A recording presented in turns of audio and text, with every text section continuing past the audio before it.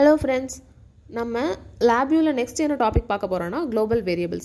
LabVIEWல same projectல இருக்கிற multiple VIs இடையில data transfer பண்றதுக்கு இந்த global variable யூஸ் பண்றோம். இப்போ நான் ரெண்டு VIs parallel ஓபன் பண்ணி வச்சிருக்கேன். First VIல உள்ள block diagramல right click பண்ணி structuresல இருந்து ஒரு global variable எடுத்து place பண்ணிக்கிறேன். Global variableல front panel மட்டும் தான் இருக்கும், block diagram இருக்காது. இந்த global variable ஓட front panelல நான் ஒரு numeric control, ஒரு boolean push button and ஒரு string control எடுத்து place பண்ணிக்கிறேன். Place பண்ண அப்புறம் இத save பண்ணி வச்சுக்கலாம்.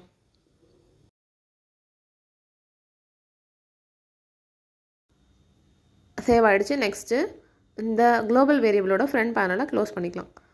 So இந்த VI first VI ல இருக்க global variable நம்ம define பண்ணிருக்கோம். So boolean numeric string னு define பண்ணிருக்கோம். So இந்த global variable நம்ம numeric யூஸ் பண்ணிக்கலாம், boolean யூஸ் பண்ணிக்கலாம், or string யூஸ் பண்ணிக்கலாம். Next numeric control, ஒரு boolean push button and ஒரு string control எடுத்து நம்ம இந்த first VI ஓட front panelல place பண்ணிப்போம். place பண்ணிட்டு இது எல்லாத்தையும் ஒரு while loop குள்ள place பண்ணிக்கலாம். So அதுக்கு structuresல இருந்து நம்ம while loop select பண்ணி place பண்ணிப்போம்.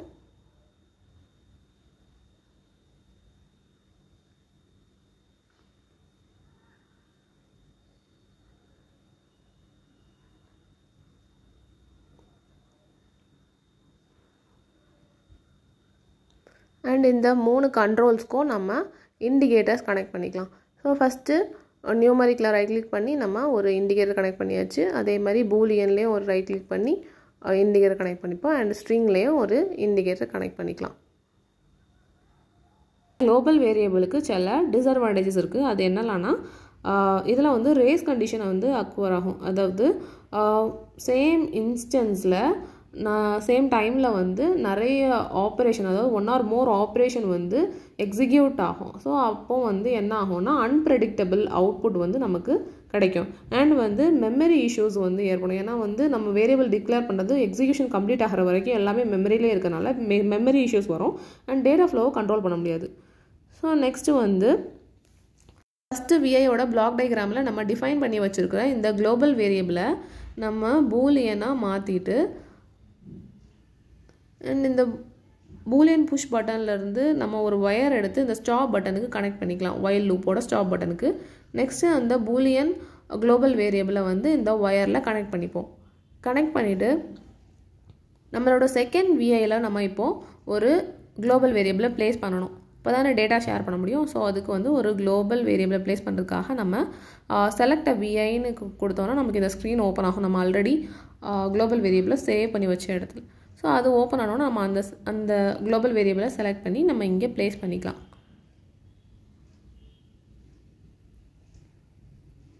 place பண்ணிட்டு நம்ம ஒரு while loop எடுத்து place பண்ணிப்போம்.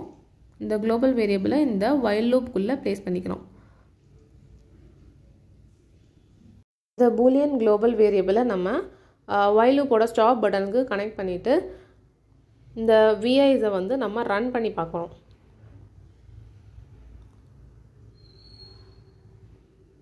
இப்போ நான் first VI ரன் பண்றேன் and next second VI நான் ரன் பண்றேன். ரன் பண்ணிட்டு இந்த boolean push button நம்ம press பண்ணோம்னா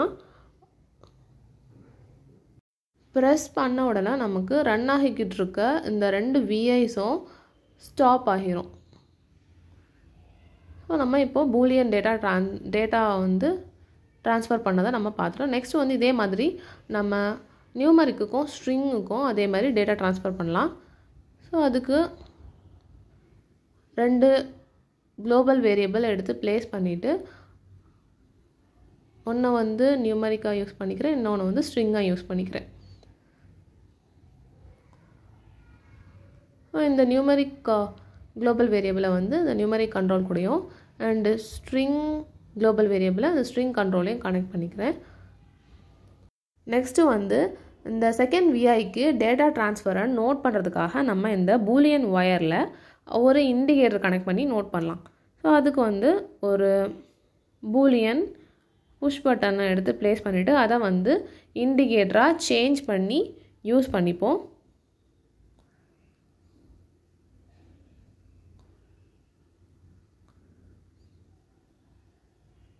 இந்த புஷ் பட்டனை நம்ம சேஞ்ச் டு இண்டிகேட்டர் கொடுத்தோன்னா அது இண்டிகேட்டராக சேஞ்ச் ஆகிடுச்சு. அதை வந்து இந்த பூலியன் ஒயரில் கனெக்ட் பண்ணிக்கலாம்.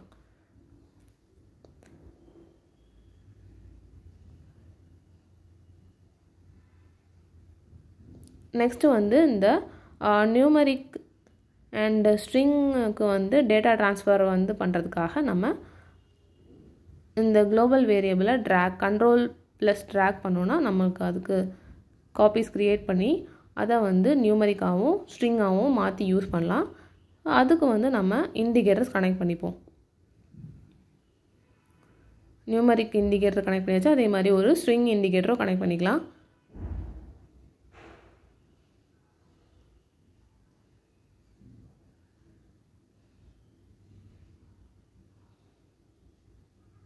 இந்த ஃப்ரண்ட் பேனலில் ப்ளேஸ் ஆகிருக்கிற இண்டிகேட்டர்ஸை நம்ம அரேஞ்ச் பண்ணி ப்ளேஸ் பண்ணிவிட்டு இந்த 2 விஐஸும் வந்து நம்ம ரன் பண்ணுவோம்.